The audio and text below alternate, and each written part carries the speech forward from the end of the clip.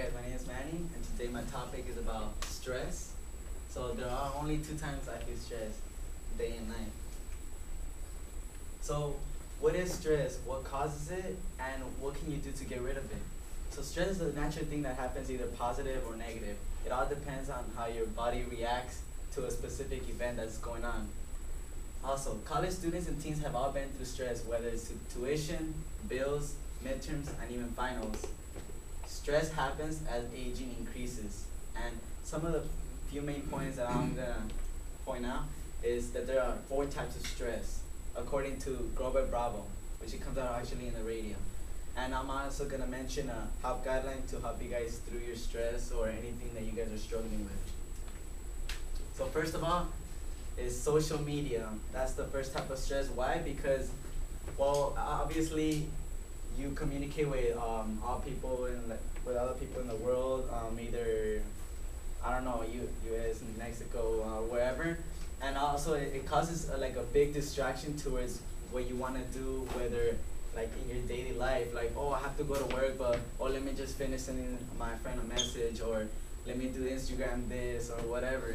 I mean, the social media has really affected the way people think, also because not only because it distracts you, but also because it's like as technology comes out, like you want to keep getting more technology and more technology, and sometimes you rely on it so much that you even forget about what you have to do either that day, or like, oh, I missed my interview for this job, or I missed to go out with my friend just because of social media. So, and sometimes it becomes stressful that you rely on it so much that it just really disrupts your life.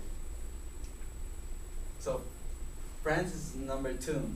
It equals peer pressure. Why? Because sometimes your friends want you to do things that you don't want, whether it's to drink or to smoke, or whether even sometimes dress the way they want to. So let's say you're wearing like some casual clothes and they're wearing like Gucci or something, and like you don't match with them. So sometimes your friends can also be a really stressful life, even though like they might not be your friends actually.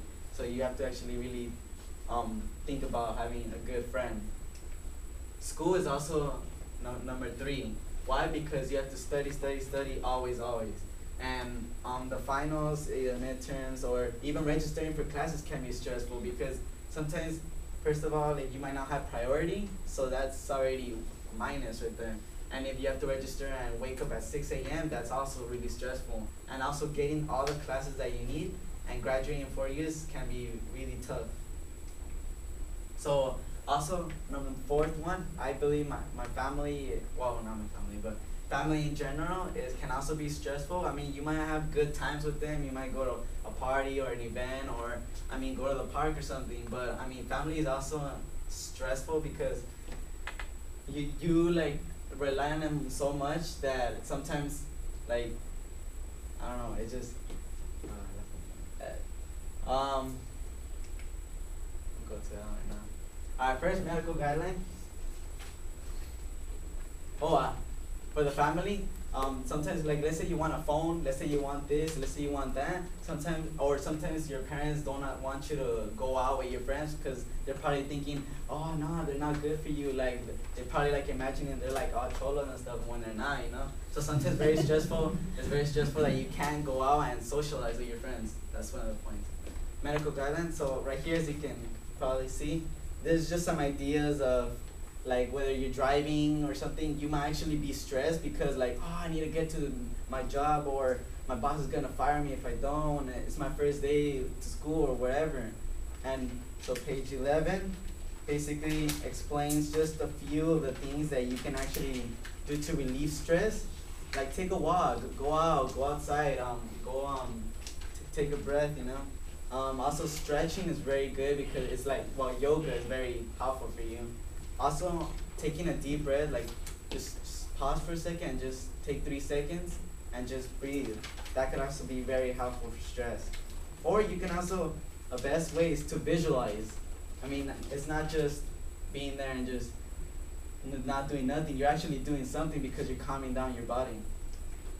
So let me just a quick quiz, just to show you guys So stress is usually thought of as a negative experience, but it can be a positive one. What do you guys think? True? Correct. Probably won't. It is possible to eliminate stress. It's false. Well, why? Because eliminating stress from life is not only impossible, it is unrealistic. Stress is always going to be basically in your daily life, no matter what. For people prone to the negative effects of stress, stress management is important for physical and mental well-being.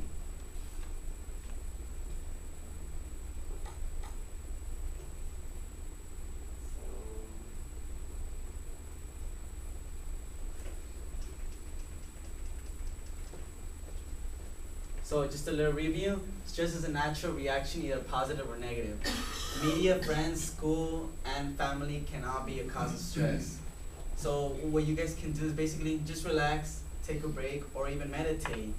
Whether it could be with your friends so you won't feel alone, or it can actually be just by yourself and just close the door, lock the door, be in your room, and it should all be good. Or if none of this help, number one, is always seek for help. You do not want to be stressful for like the whole day or the rest of your life. You always want to seek for help.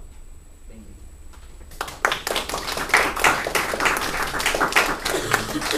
you.